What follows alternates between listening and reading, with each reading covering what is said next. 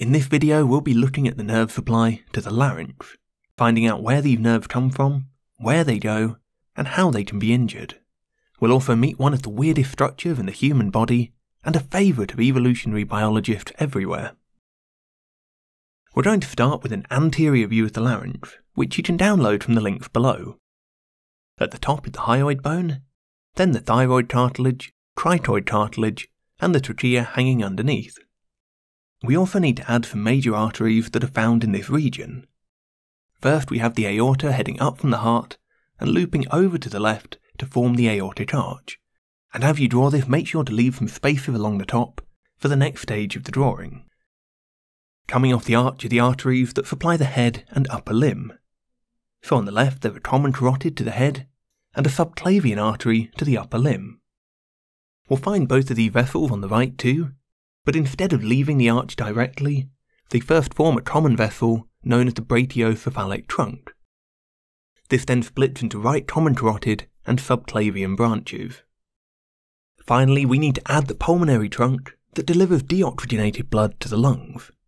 Although this originates from the right ventricle, it actually sits to the left of the aorta. After leaving the heart it bifurcates, with a right pulmonary artery heading underneath the arch, and a left pulmonary artery passing in front of the descending aorta. During development, a connection known as the ductus arteriosus allows blood to move from the pulmonary trunk to the aorta. At birth this vessel should close, but a remnant, known as the ligamentum arteriosum, remains. We're now ready to add some laryngeal nerves. Innervation to the larynx comes via branches of the vagus nerve. This nerve is found on both sides of the body, where it leaves the brainstem to supply organs in the chest and abdomen with parasympathetic innervation. The superior laryngeal nerve leaves the vagus and heads straight towards the larynx. It then splits into internal and external laryngeal nerves. The internal branch supplies sensation to the lining of the larynx, whilst the external branch innervates cricothyroid, an intrinsic laryngeal muscle that helps to tense the vocal cords. Now, if you're thinking that the presence of a superior laryngeal nerve means we'll also have an inferior one, then you're spot on. As you might expect, this nerve leaves the vagus at a lower level than the superior branch, but then it does something weird. Instead of passing up to the larynx, these branches head inferiorly into the chest before looping back up into the neck.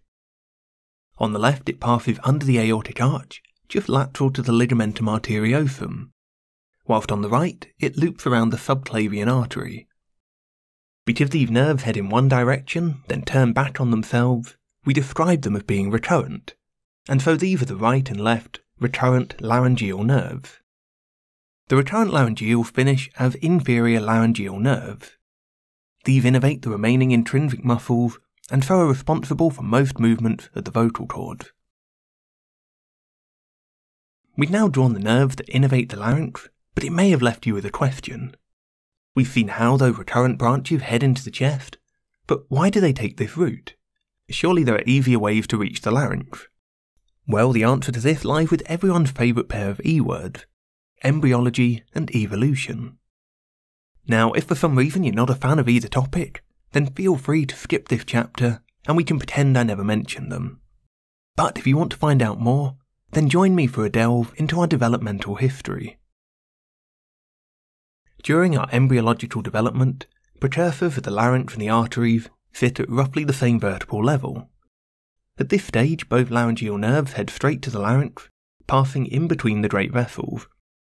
However, as the body continues to grow, the vessels move inferiorly, heading down into the chest.